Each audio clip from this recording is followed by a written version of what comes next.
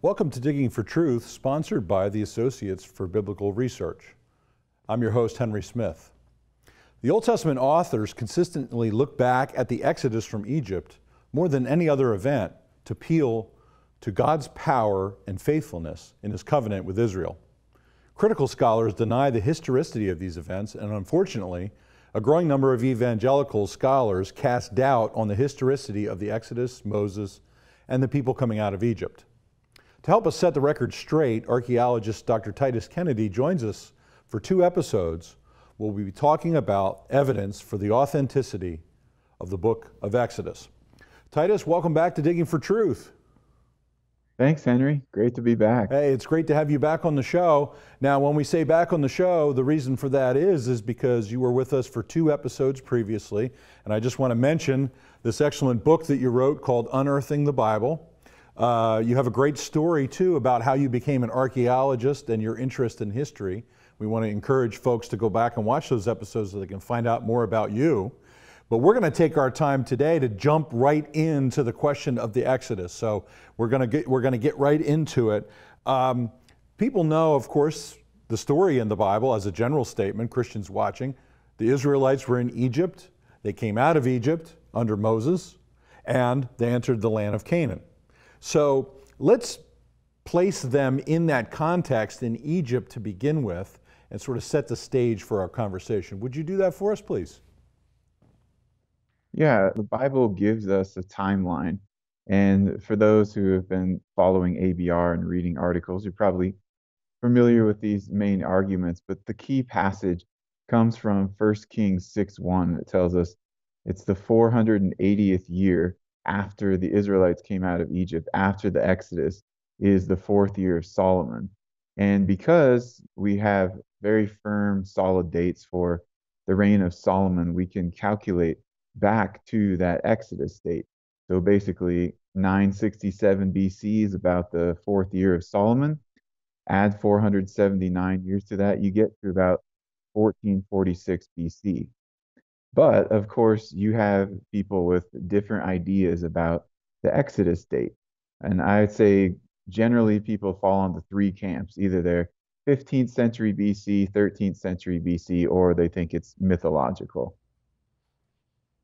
Yeah, and there are a variety of views out there. In fact, we did a series with Scott Stripling on the date itself, you know, laying out the argument for the date that you and I are going to be advocating. So the date, middle of the 15th century BC, around 1446 is the Exodus. So obviously the Israelites have been living in the land for several centuries.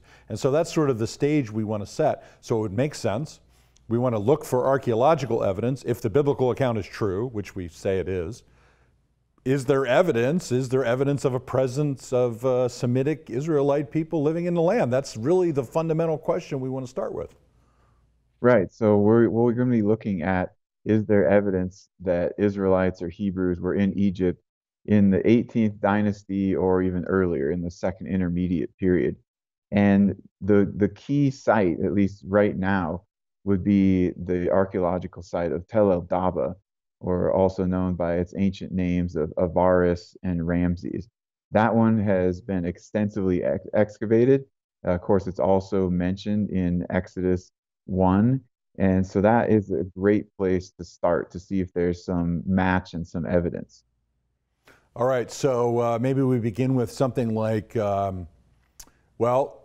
Moses met with the Pharaoh in a palace. We read that actually explicitly in the text, right? That he went to see Pharaoh in the morning, those kind of references. So let's start there.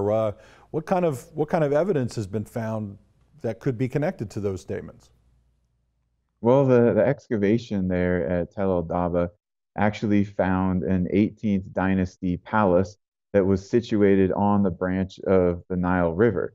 And that fits exactly with what we read in the text of Exodus about the palace being located there at Avaris or at Ramses, and with the palace being right next to the river. So that would fit the narrative. Now you're saying 18th dynasty. This is a period of time that's really generally thought of as sort of the height of Egyptian power. How would you say that correlates with the text, just that general way of looking at the 18th dynasty? Well, the 18th dynasty earlier on, I think we definitely could say that it is the height of Egypt's power. Through the time of Thutmose III, uh, Egypt is expanding, becoming more powerful. We could look later in the 18th dynasty, and they're not conducting military campaigns and expanding Egypt like they did before. There is some internal development going on, but it's not the same type of thing. They don't have the same kind of force and international power as earlier in the 18th dynasty. So if we're looking at the Exodus coming in the middle of that, then it explains some things in the historical context. Now, another thought is as they're excavating this site, which they've been doing over 50 years, you would expect, because the way the Bible describes it, that a significant population grew of these, what we call Semites or Semitic peoples, the descendants of Jacob. What are some things that would point to that in the cultural material that's been uncovered in that time? Well, there are a number of things from material culture excavated at the site that would connect to people who had migrated over from Canaan, who we might call Semites, or who the Egyptians called Asiatics, and the Israelites certainly fit into that designation. So we have things like over 20% of the pottery is of this, what we might call Canaanite type. And then we have burials that are made in the type that people from Canaan or the Levant were doing. We have temples and gods that have been imported from that area. We have actually two statues of Asiatic officials, so people like Joseph who rose up in the ranks, but they weren't Egyptians. We also have remains of sheep and goats, and the sheep specifically, we can tell that they were brought in from the Levant, from the Canaan region, because they're this long-haired variety. Yeah, see, these are the kind of details in archaeology that's really remarkable. It fits very nicely with the biblical narrative. So the sense of it is, you know, the people of descendants of Jacob, they come into the land, they grow, and then you find this material culture that fits. Now, Titus, we did want to talk about something called also that sort of situates the Exodus in this period, called Papyrus Brooklyn, but we're going to have to cover that in the next segment. So we'll do that after this break coming right up. And folks, thank you for joining us for Digging for Truth today. I'm here with Dr. Titus Kennedy, and we'll be right back. In a culture of intense Bible-denying skepticism, Associates for Biblical Research exists to strengthen followers of Jesus by affirming the authority of the Bible. Our archaeological fieldwork and original research form a strong foundation in upholding the reliability of the Scriptures. For students or anyone asking if they can really trust the Bible, please visit our website and partner with us by joining our prayer team or financially supporting this ministry. And thank you for standing with us.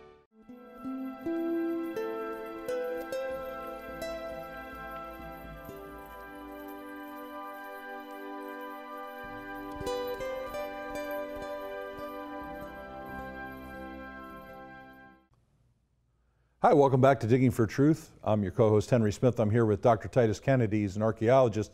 We're talking about the Exodus from Egypt. Now, Titus, we were going to talk about Papyrus Brooklyn, but we're going to hold off on that a moment so the audience can put that one in the parking lot here for just a moment. Let's talk a little bit more about some of this material culture from the area which is what the Bible describes where the Israelites grew in population. Right. One of the really interesting discoveries at Tel El Daba, this Ramses site, are numerous storage silos that they excavated from the 18th dynasty, from this just before Exodus period. I think that is incredibly significant because of the connection that we could make with that in Exodus 1:11, where it says that the Israelites were forced to build these storage facilities in Ramses, Pithom, and Heliopolis for the Septuagint. So now you wanted to address the question of the use of the term Ramses because he was the great pharaoh of a later period in the 13th century. And so people argue, well, it says Ramses in the text, so it must be 13th century. But it's also mentioned in Genesis 47:11, which is way back at the time of Joseph. So what's going on there with that? How do we explain that not anomaly, but how do we explain the name Ramses in the text? So Ramses in Egyptian is a name. It's not restricted to Ramses II the Great. It just means born of Ra. And this name is actually attested from earlier time periods. For example, in the 16th century BC, we have a couple of people named Ramses. So even before the 18th dynasty and at the beginning of the 18th dynasty, we know that name is in use per Egyptian records. Also, this city, what it later becomes called Ramses, it was not established, or it wasn't occupied first under Ramses II. It was actually built early on, expanded from Avaris, at least by the time of Horemheb, Pharaoh Horemheb, decades earlier. So just defaulting to Ramses II for the Exodus doesn't make sense. Yeah, that's good, and I think that provides a helpful explanation. All right, there's a ton. We could do several episodes just on the Egyptian context there in that area, but we do want to cover some other artifacts. One is Papyrus Brooklyn. Now, we talked about this in our previous episode with you, but I'd like to just touch on it a little bit, just remind our audience of how important this document is. Right. So one of the major criticisms of an Israelite Exodus is that supposedly there's no evidence that Hebrews or Israelites lived in Egypt prior to the Exodus. But then enters Papyrus Brooklyn, which is essentially a list of household slaves or servants from the Thebes area about the 17th century BC, in the Second Intermediate period. But on that, you have at least 9 Hebrew names appearing. So if you're looking for evidence of Hebrews in Egypt prior to the Exodus, you really can't ask for much more than that. Yeah, it's interesting when I've thought about this, Titus. We have the particulars of archaeology. It's like what constitutes proof for something? The Bible describes the set of events occurring with the Exodus. What constitutes proof? You have a papyrus from the time period with Hebrew and Semitic names. And some of them, like the name of one of the midwives, Shiphrah, is actually on the papyrus. So, aside from videography, what constitutes proof for historians and archaeologists? It's always a troubling question to me. Right. Sometimes the level of corroboration expected for certain biblical stories is so high that it is not comparable to what would be used for other time periods, works of literature, historical arguments, etc. I mean, if we were looking for evidence of Minoans or Hittites living in Egypt, even a small group of them, and then we found Minoan names or we found Hittite names, Egyptologists would not be so questioning about, oh, okay, there were some Hittites there were some Minoans there. Yeah, I agree. I think we can see in that inconsistency in methodology and level of proof. But we can't detain ourselves there. Now we want to shift to another papyrus. And this is something that you've been studying. It is controversial, but this is really important. We're going to spend the next segment, this one and the next one, developing some arguments here, called the Ipuwer papyrus, or the admonitions of. And so I'm going to let you explain what that is. You got about 2.5 minutes for this segment, and then we'll go into the next one. So the admonitions of Ipuwer is a lamentation poem. It's very interesting for many reasons, but there's only one copy of it that has ever been found from antiquity. And this particular papyrus dates to the 13th century, 19th dynasty Ramesside period. We know that because it was probably looted from a Ramesside period tomb, and also the style of the lettering fits that time period. It wasn't found in a controlled excavation. It actually appeared on the antiquities market in about 1828, and it was sold to the Dutch government. But no one has said that it's inauthentic. So it's been verified as authentic. We just don't know the exact place that it was pulled from. But within this poem, you have this author named Ipuwer who is describing this time of chaos and destruction and death and sort of an upside down world in Egypt where the gods of Egypt are not doing what they're supposed to be doing, they're not helping. And he questions this God called the All Lord, and he questions the Pharaoh. Now, some people reading this have noticed that there are passages in there that sound a whole lot like some of the Exodus plagues narrative. And so this connection has been proposed before, but usually it's thrown off for a couple of reasons. One is the presupposition that the Exodus is mythical, and the admonitions of Ipuwer is just sort of a allegorical type of poem. It's also not historical, they're saying. The second is that they claim that the composition of the admonitions of Ipuwer was way too early to be associated with the Exodus, ranging anywhere from the first intermediate period, Middle Kingdom, second intermediate period. Okay, all of them would generally be too early. And so I was trying to address both of these issues. Could it have been composed around the time of the Exodus? And secondly, what are the really detailed parallels? Does it go beyond just a probable or possible coincidence to the point where you really start wondering, could this have been an Egyptian poetic account of that time of the plagues? Well, you and I are going to explore that together in our next segment and talk about some of these possible connections. Really, what I see is you doing sort of a forensic investigation of this particular document. We'll explain more about that right after this break.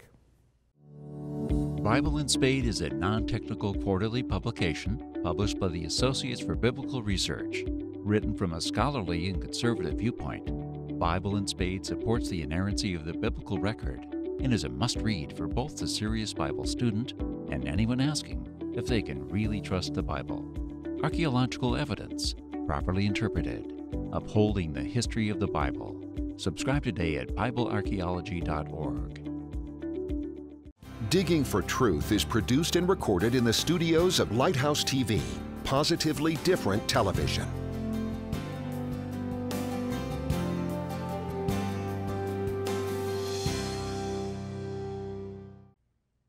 Hi, welcome back to Digging for Truth. I'm Henry Smith, I'm your host, and I'm here with Dr. Titus Kennedy, who's an archaeologist. We're talking about the Exodus. Now, we left off in our last segment, Titus, talking about the Ipuwer papyrus. Now, just for clarification for our audience, the papyrus itself is dated from the 13th century BC, but most people agree that the original is much older. So the question is, when did it originate? Because that would be the key to determining whether it can be connected to the Exodus. But I'm going to let you sort of walk us through this particular document and share your observations. Right. So it's generally dated between the first intermediate period to the second intermediate period, which would be too early for common Exodus dating. But this is based on a presupposition that it's allegorical and it's just describing the mood of chaos, all right? So they're not really looking at it as, could this have been historical? But if we do an in-depth examination of the language used in this papyrus, we see that there are words and phrases that don't come into use until the 18th dynasty. So at the very least, we would have to say that the thing was totally rewritten in the 18th dynasty with new updated language, all right? But if we allow for the possibility that was its original composition date, then we can look at, does it have a link to some events that were in the 18th dynasty? Second thing I'd say about the date is the name Ipuwer. So the name Ipuwer is actually found on an inscription from the necropolis of Thebes dating to the co-regency between Hatshepsut and Thutmose III, so just in this pre-Exodus period. He's also found in 19th dynasty tomb and an inscription about kind of great writers of the past, and he's described as the overseer of singers, so he was some kind of bard, and that fits with the poetic part of it.